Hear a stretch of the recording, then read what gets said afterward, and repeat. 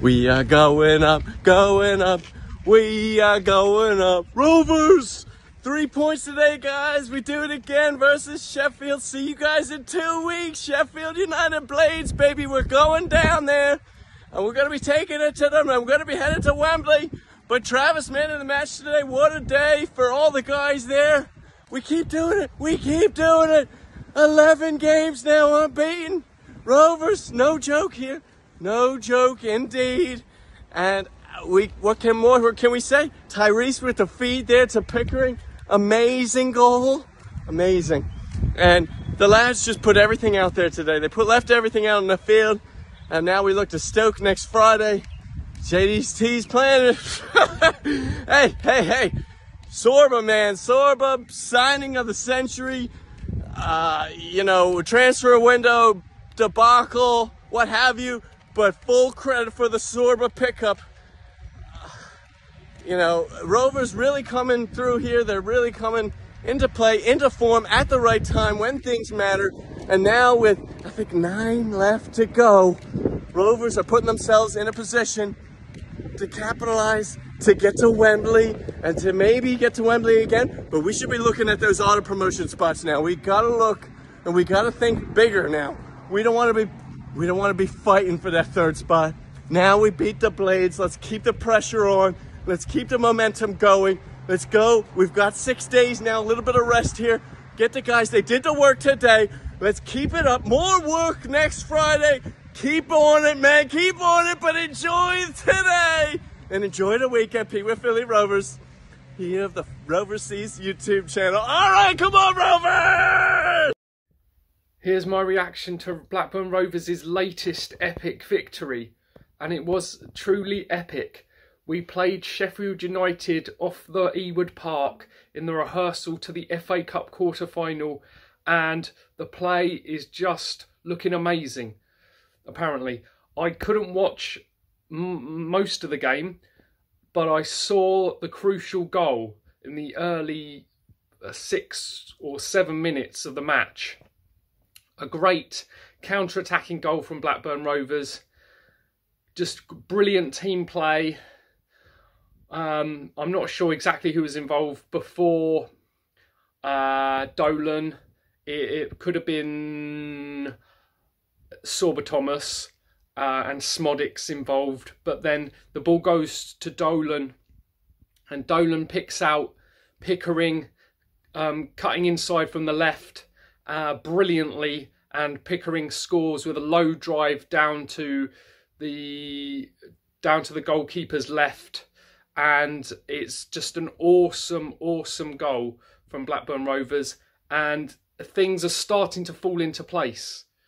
They really are. And it's just such a joy to watch. And if we can keep clean sheets, if we can do this, if Blackburn Rovers can do this, touch wood,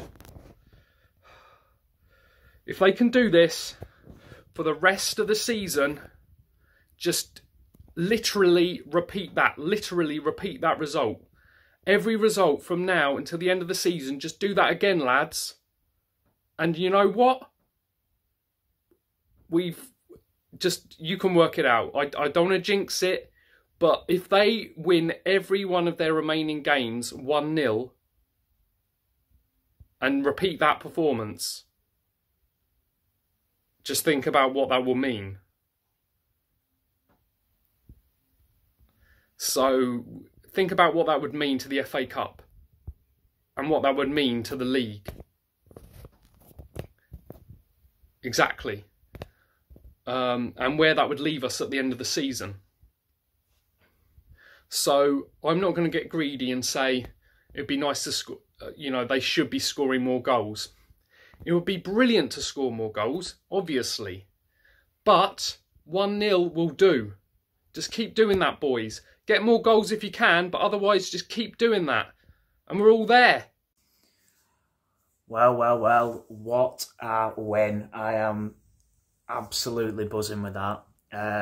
Some of the best football I've ever seen Rovers play in about a decade of going now. Not as long as a lot of fans, I'm sure, but yeah, since relegation from the Prem, I have to say that is probably the best football I've seen us play today and against Leicester. We've just played 2 Premier League teams. You know, I do think Sheffield United are Premier League quality, and obviously Leicester are. We've just played 2 Premier League teams off the park for 90 minutes. You know, Sheffield United, they had the chances today. They could have quite easily scored a goal, in truth. But I don't think there's any Sheffield United fan who could sit there and say they deserved a point today. We were absolutely brilliant. The goal was nothing short of sensational. A proper team goal on the transition. Sorba Thomas beats his man. Plays, I think it was Trav through on the right-hand side or Smodics, one or the other. Beautiful ball, and then, you know, gets to Dolan to Pickering, and what a strike for a left-back. Got a proper left peg on him, hasn't he? And, you know, a good few goals for us in, you know, a couple seasons from left-back. Can't complain. And, you know, we needed other players stepping up massively to cover for Dak being out, Diaz being out, and we're doing that, and we're grinding through these results. You know, our goal difference is quite poor, really, for where we are, which, you know, obviously isn't ideal because it would have only took, you know, a goal today off, you know, something fluky, and we're, in the end, going to be quite disappointed because, you know, we've played brilliantly, but we've come away with only a point. We definitely deserved that win today, and thank God we got it. Nail-biting stuff at the end, really. But I said after the Leicester game how important it was to get this win today to give us that mental edge as well, which I feel like we will get now, heading into that quarter-final. You know, it is at Bramall Lane, so they have that for them, obviously. But, you know, we play like that at Bramall Lane. Obviously, I can't see us playing like that at Bramall Lane because we are aware the dynamic of the game is going to be different. But a lot of today, we didn't really have the ball due to us being 1-0 up and due to Sheffield United's quality. They are a better team on paper than we are. But on the transition, which if we get those moments at Bramall Lane, we can punish them, and that was there to be seen. There was definitely a couple more goals we should have had today. Some absolutely brilliant pieces of play, and I think it's just finally clicked, the style of play for the boys. You know, it's took, you know, 3/4 of a season, but this is the business end of the season, and if you want to be hitting form and you want to be clicking, it's now. This is usually the periods under Mowbray where it'd all fall apart and we'd be ending the season rather disappointed. Just look at Sunderland, they've lost 5-1 today at home to Alex Neil's Stoke. Obviously those Sunderland fans are going to be nothing short of fuming, but we had our wobble after the Burnley game. I think that knocked the stuffing out of us. You know, obviously I think there was a bit of a hangover coming after the World Cup with the Preston game. You know, obviously was nothing short of embarrassing, those 2 games. And not rightly so, but obviously rightly so, fans were pissed off. But I were going to say rightly so, fans were wanting JDT out, but, you know, you have these bad days, and they were very bad days, don't get me wrong, I was there for both games. But we've stuck by him as we should. We've given him time, and this is absolutely amazing, the football we're playing. If we play like this from now till the end of the season, there's absolutely no reason we can't even make second place. If we play like this from now till the end of the season, a playoff spot is guaranteed. But, you know, I can't believe I'm even saying this, considering, you know, it was a month ago I was going to Rotherham away and watching us get battered 3-0 or 4-0, whatever it was. Can't even remember now. I've tried to block that game out of my head. You know, one of the worst games I've ever seen us play, and now I'm sitting here saying this is some of the best football I've ever seen us play. It's just the transitions, it's the 1-touch, 2-touch, it's passing at the right times, it's the high speed, and we're no longer knocking it about at the back, you know, pass. We didn't have any of that today. and we can't play that way. It doesn't suit us. We may have to play that way occasionally when we're at home against a Wigan, against a Blackpool, control the game. But the good thing against Blackpool was we got that early goal, which we needed, and you know, you can then afford to pass it round the back. But obviously, as we saw against Wigan, if a team does come to Ewood and tries and frustrates us, as we probably will see soon with the likes of Reading and whatnot, it's breaking them down. You know, it's all well and good sitting behind the ball like we did today, seeing a game out. We're good at that. We can do it.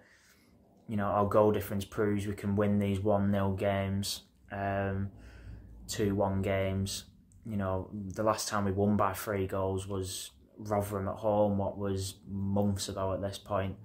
But, you know, just it's unbelievable to think we're playing this well without Dak and Diaz. We're playing as a team. We're not relying on any individuals. I think Diaz is rightly on the bench. You know, he hasn't scored since Huddersfield at home, I believe, in the league.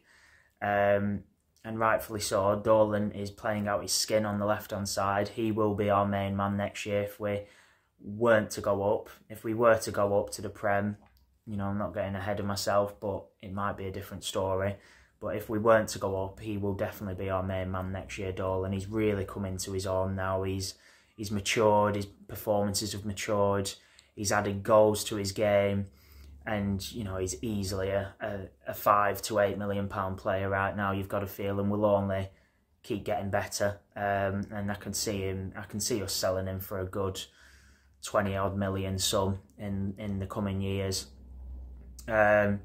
You know, I'll just run through all the players. Pears, brilliant, faultless, passing out the back, his long-range kicking, faultless.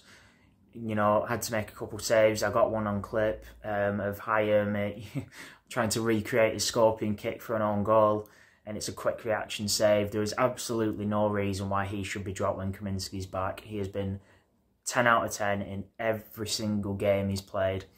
Hopefully when Kaminski's back, he doesn't start to feel pressure and his performances slip, because obviously there is no pressure on him right now. But, you know, hopefully he keeps it up. Rankin Costello, I'm so happy that it was, you know, only a niggle, and he got took off for Leicester for just a niggle, back into the team today, played out his skin, fighting for his contract. I said to my mate, I feel like we should maybe hold off on giving him the contract until the end of the season. You know, you don't want to give him that contract and it for whatever reason makes him drop that 1-2%, because he's clearly fighting for his contract right now. You can see it in his performances. He's playing out of his skin. He's took his opportunity and he deserves to be in this team. Hyam and Carter, such complete performances. Carter in particular, some of the passing he was doing today was ridiculous. I tweeted this out the other night, he has every claim to be, right now, our best centre-half. You know, he has to be starting next year, in my opinion. He's just brilliant. He's better than Wharton. And, you know, it's hard to really pick between him, Hyam and Ayala right now. But like I said, there's every right that he, you know, if I was to say he's the best centre-half we have, I don't think anyone could say I was silly for saying that. Pickering, obviously, a ridiculous goal from a tight angle. Played well today in terms of his defending duties as well. There was a couple of times Sander Berg was on him. He was moving into the midfield, as was Costello, which is another interesting bit of our play we've started to see recently, where the full-backs are dropping into midfield, only one of them, and we're kind of going to a back three when we have the ball and moving Costello to like the edge of the box or Pickering to the edge of the box. It's quite interesting to see that. That has been one of the changes. Travis back with his usual shithousery, and again, like Joe Rankin Costello has just stepped up massively, and that has been another reason why our form has picked up, because Travis has found his feet again and is putting in 10 out of 10 performances back to back to back at the minute. I think he needed that wake-up call and he's had it. He knows he's expendable. He knows he's not just going to get a free ride in the team just because he's the captain. And, you know, he's fought for his place, and I just hope he carries on, because he's playing like the Trav we all know and love, and he's also being braver. He's trying things, he's trying riskier passes, he's not being so safe, which is what this team needs when we're playing on the transition. You have to take a risk to get the reward ultimately. We can't just be knocking it side by side, and that was what Trav was just doing, just playing it too safe, and he's been brilliant. John Buckley was great today, got stuck in.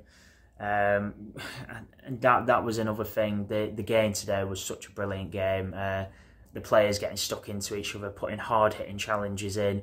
You could tell that both teams knew how important this game was, like I said, for the mental edge going into that quarter final, but also we have a playoff spot to fight for. We could potentially catch these up, like I said, and get into second place. You know, we're only a good few points behind them now. And, you know, like I said, if we carry on playing like this, there's absolutely no reason we couldn't be going for an automatic spot. Don't want to get ahead of myself, because, you know, it is a sudden... I can't expect us to play like this week in, week out, but it has been brilliant. Tyrese Dolan, brilliant today. Smodic, brilliant today. Gallagher worked his socks off, as he always does. And Sober Thomas, my God, what a player. Apologies, just had to cut the video there. Yeah, Sober Thomas, just as responsible for the goal as Harry Pickering was, really. You know, like I mentioned, you have to be brave on the transition if you're going to get any rewards from it. You can't go with the safe option. And him beating his man on the edge of his box, you know, waiting for the key moment to play the pass was just sublime. Absolutely brilliant. And yeah, just a quality player which we must sign, even if we're in the Prem. You know, I could see him doing a job in the Prem, to be honest. He's playing that well. Just his ability with that right foot to find the right cross each and every time is just something we've lacked. And my friend compared him to Craig Conway on the right. You know, obviously Conway played on the left and was right-footed, but Craig Conway had a magical wand of a foot, didn't they? Always putting those crosses onto Gested's head.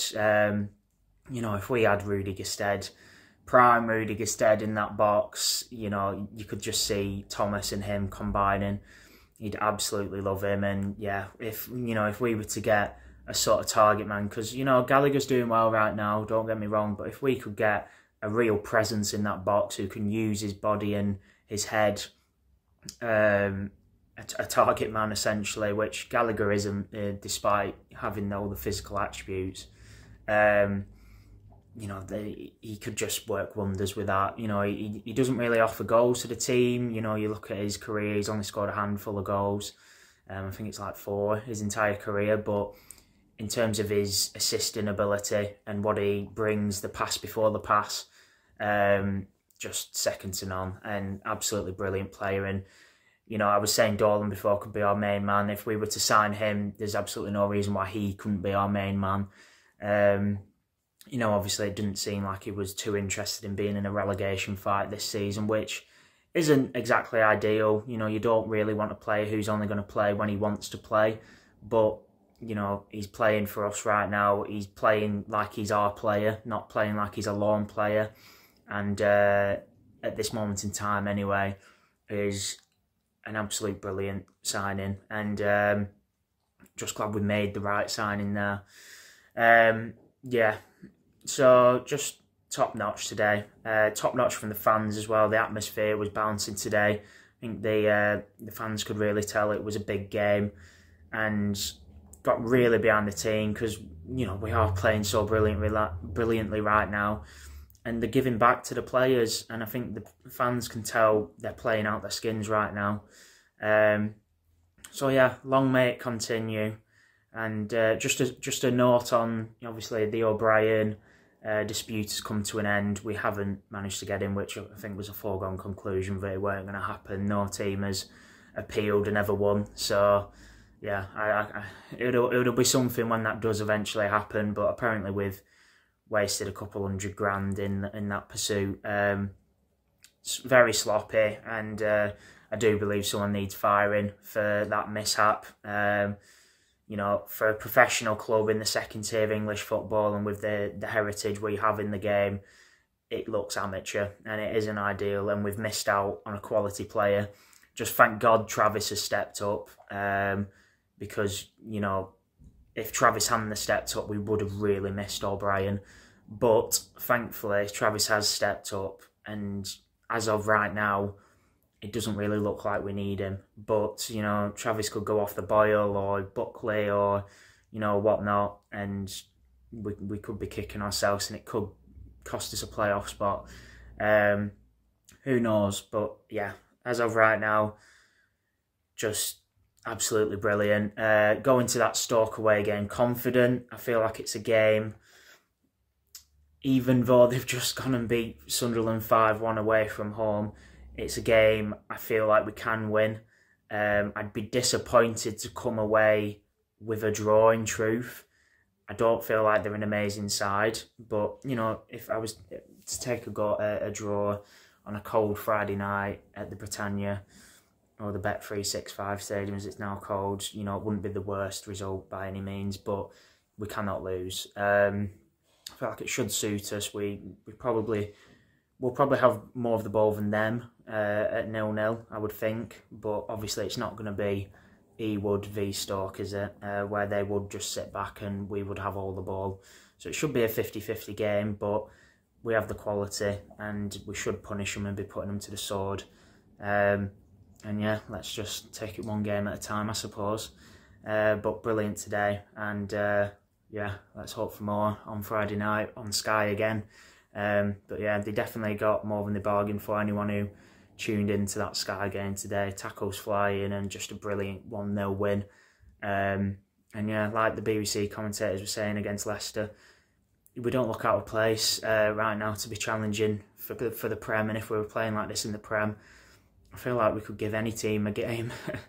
You know, maybe not Man City or Arsenal, but the other teams, you know, bring it on. So yeah, let's hope this continues, and yeah, on to Friday.